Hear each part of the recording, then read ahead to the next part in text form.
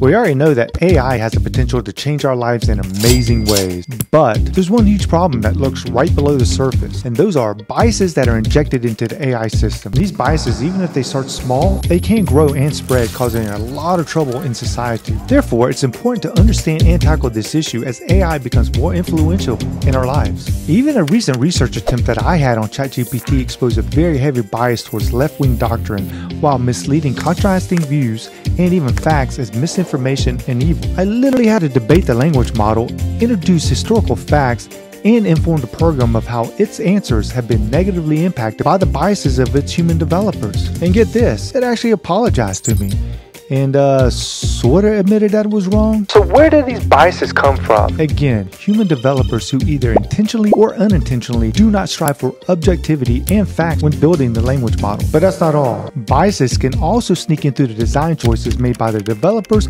or during the fine-tuning process. Now here's the scary part. Even tiny biases can pack a huge punch. That's because as AI systems get deployed on a large scale, they interact with a lot of users.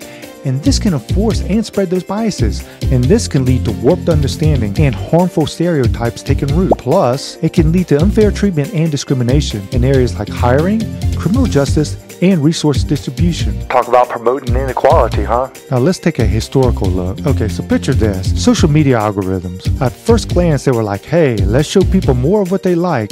But guess what? That unintentionally created echo chambers, which reinforced existing beliefs and divided us even further. We're not doomed though. There are ways to tackle biased AI. After all, Elon Musk did rescue a platform that was hijacked by Jack Dorsey and his team of bigots. First, we need diverse and representative training data to avoid starting with biased models. Next, we need transparency and accountability in AI development so that outside experts can dig in and audit that system. And hey, involving a diverse group of experts during AI development can bring fresh perspectives, as well as challenge those sneaky biases. But that's just me thinking out loud again.